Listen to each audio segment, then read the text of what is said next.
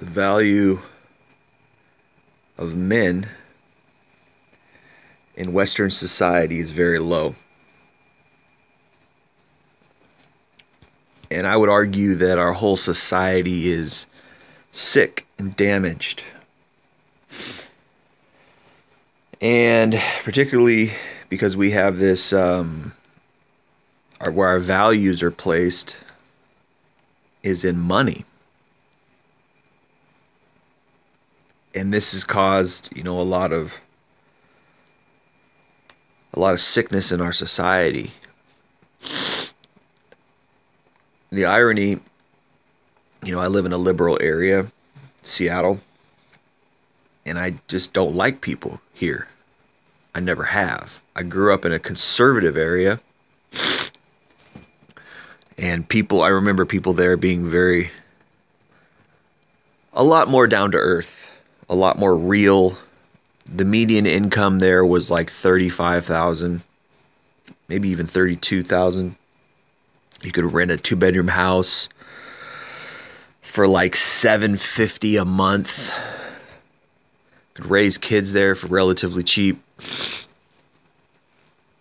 Very cheap, actually. And people were just down to earth. They would come up to you and say hi on the street. They would look you in the eye. You could tell they would be caring, and then you move to a liberal area and they're not like that at all. In fact, there's a term for people in Seattle. It's called the Seattle freeze, meaning people are really cold. They're not warm. They're not happy. They're not kind for the most part. Every once in a while you'll meet somebody who is, but for the most part. And the irony there is the liberals of the world are the ones who claim to be more moral, who claim they don't need God, who claim that,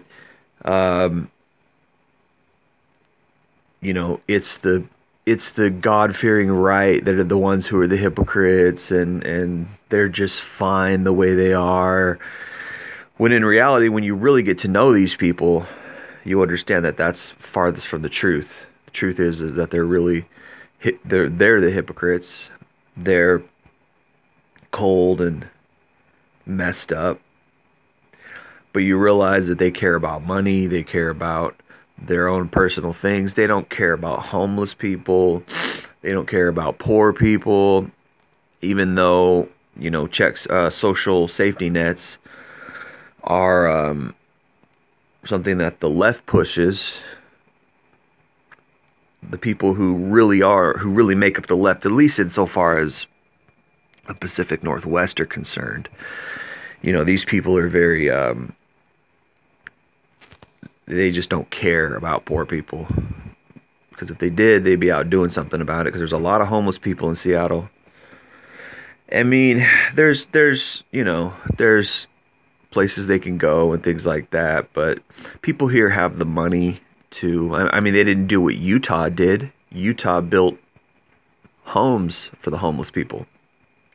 Literally built homes for them and saved money yearly while doing it. They figured out, I believe they still do it, if you're homeless in Utah, they will literally give you housing for free. You just sign up and they'll give you a fucking house. They built houses for homeless people in Utah. And they saved tax money yearly doing it. It costs less to just house the people, just house the homeless people, than it does to,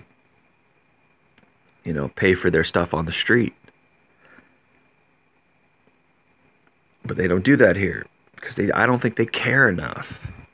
They're very, very, very selfish. They're very insulated. But I think this is the world. This is how the world is going. This is the direction the world is going. It's more and more selfish. More and more people don't care. There's nothing wholesome anymore. You turn on the TV, all it is selfish, selfish, selfish stuff. Selfish people who are famous now. Selfishness is sick. It's weird. And what is a man's worth in this world? What is a man's worth?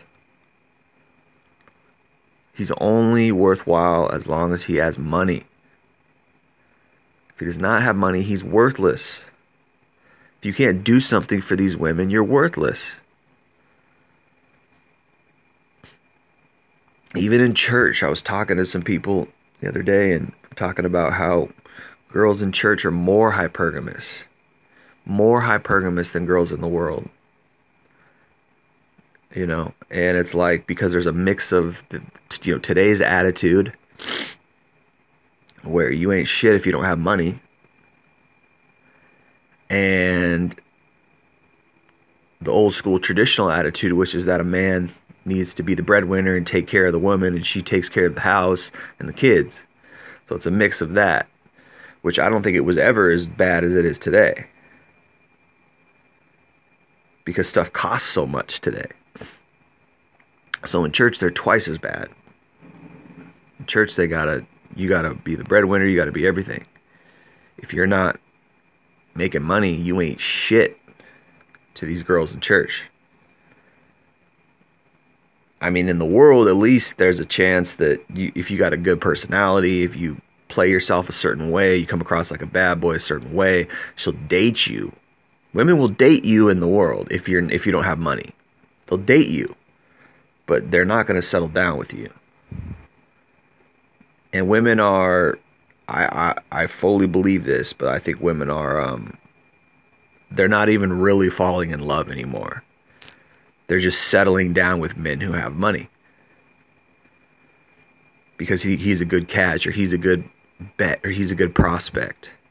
And then they say they love the guy, because you can love somebody. You can spend time with somebody and, oh, I love this guy because I spent a bunch of time with him, or I love this girl because I spent a bunch of time. That can happen.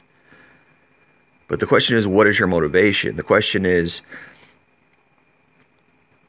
what were you attracted to that person for in the first place? You know, and I see this all the time. I see girls settling down with guys because they have a good financial situation, and I see guys settling down with girls because they can't do any better. They're not good looking enough to be a player. They don't have the heart for it. They don't have the character. They don't have the smarts or the humor to do it. They don't know how to be a player, so they just settle down with one girl. Not to say people don't want to settle down. I think people do deep down want to settle down, but the question is, what is the basis for you settling down?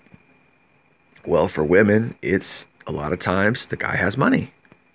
He's a good catch. He's got money. He's steady. He's domesticated. He'll be a good father. This is what these girls think. And the guy thinks, okay, well, she's not too much of a bitch. She's kind of amiable. She's cute. She's okay. I can deal with this. They don't think about her past nowadays. And nowadays, if you want to settle down, you pretty much have to overlook the past, because girls ain't settling down in their early 20s. They're out riding the cock carousel until they get knocked up. And a lot of times nowadays, you almost have to settle down with a single mother. You got to take her and her kid in. And this is what I see a lot.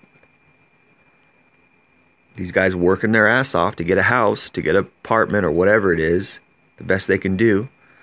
And that's what they have to offer. Well, here I am. I got my shit together. I'm paying bills. I'm a real man. I'm a quote unquote real man. She's like, okay, I'll choose you, but you got to take my kid. Got to take me and my kid. Or you got to take me and all my baggage, me and my STDs, me and my 50 plus lay count. And these guys are so weak. These guys are so simping so hard that they do it. But a man only has worth if he has money. If he's not paying bills, if he can't offer her a place to stay, she's not going to choose him. And this is female nature. This is why every man should take a look at this and say, okay, I can't be a part of that. This is hypergamy. I'm not going to play into hypergamy.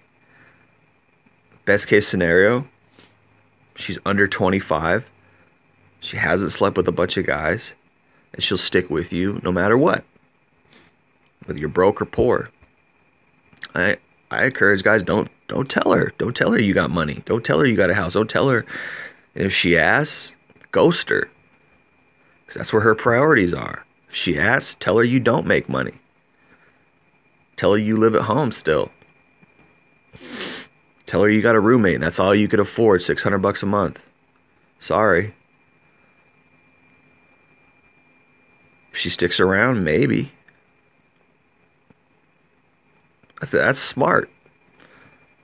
Oh, I'm trying to impress her with my nice car, my bills that I'm paying and all this shit. No, man.